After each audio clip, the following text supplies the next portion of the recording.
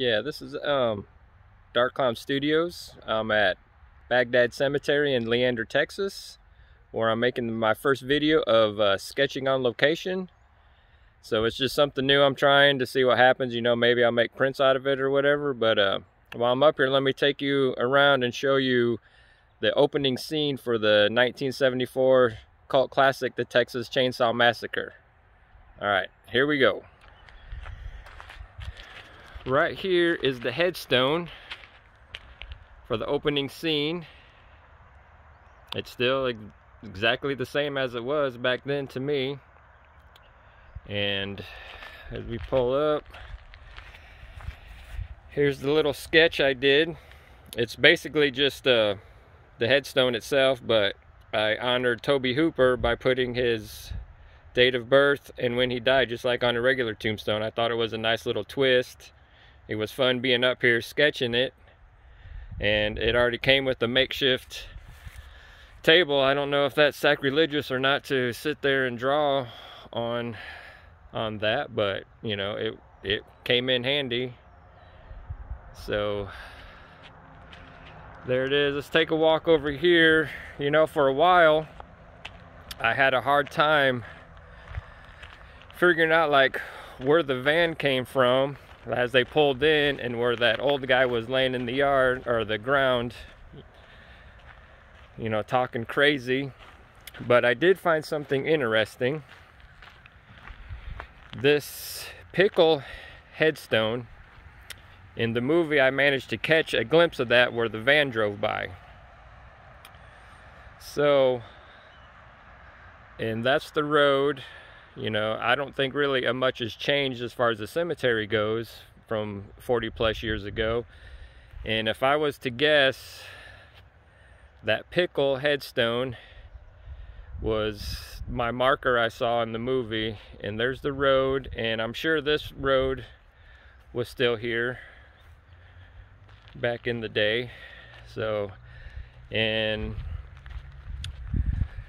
since the headstone was here, this close to it, and if you notice in the movie,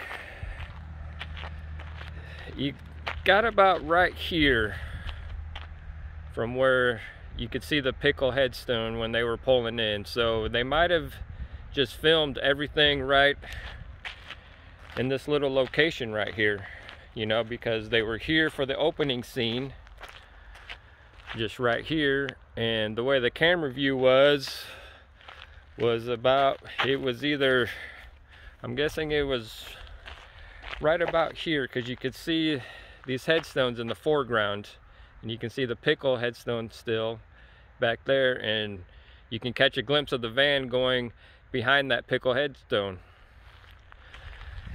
And as far as that guy that they passed laying in the ground, that drunk old man, he would have probably had to been laying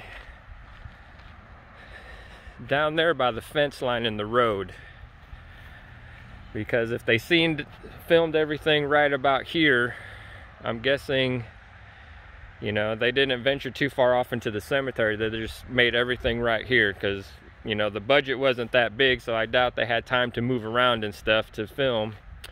And I noticed in the background, that old guy might have been laying somewhere down there, because in the background you can catch a corner of a building, and the only thing around here is this building right here. I guess it's like the maintenance building, and that's been here all these years as well.